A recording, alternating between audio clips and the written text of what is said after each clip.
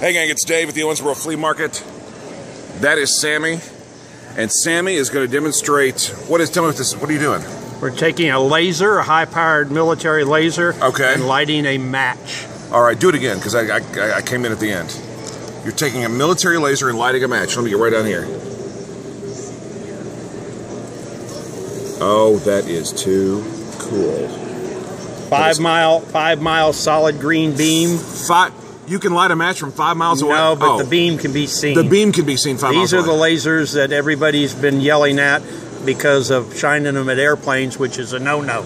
Oh, absolutely. And it will literally light a match. Do it one more time. Let's do it again. And pop balloons. And pop balloons. All right, that is so cool. And then you'll see pictures here. What? Oh, okay. Do it one more time. Because this fascinates me no end. You don't want nobody to get that close to you. If you miss, you're in trouble. You got a bright light. That's awesome. Thanks, Sammy. You're welcome. Oh, these are the two who tased Chad. Just for